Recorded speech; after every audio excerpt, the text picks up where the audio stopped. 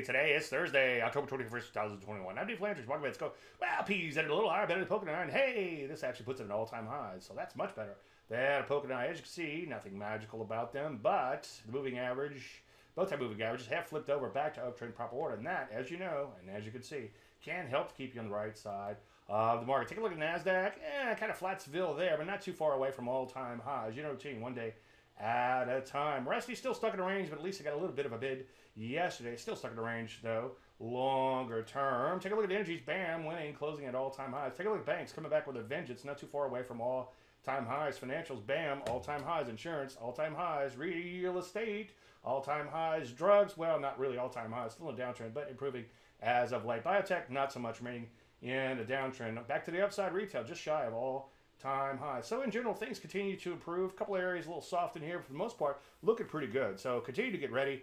We could see a plethora of longs setting up fairly soon. Any questions? Usual, Dave@DaveLandry.com. Oh, have questions? Bring them to the chart show tonight. I'm Dave Landry, and you started walking in.